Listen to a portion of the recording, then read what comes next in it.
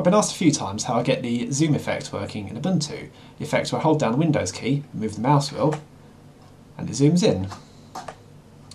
So it's quite easy to do actually. You just go to the Ubuntu Software Center and you install the CompizConfig-Settings-Manager. So I found it just by typing in Compiz up there.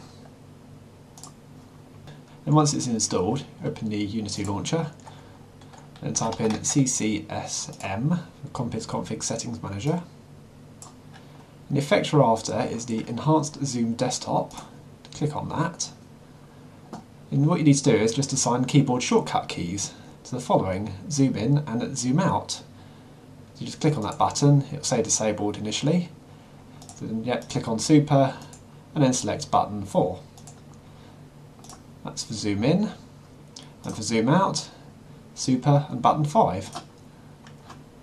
So that's it, simple as that. So thanks for watching, see you later.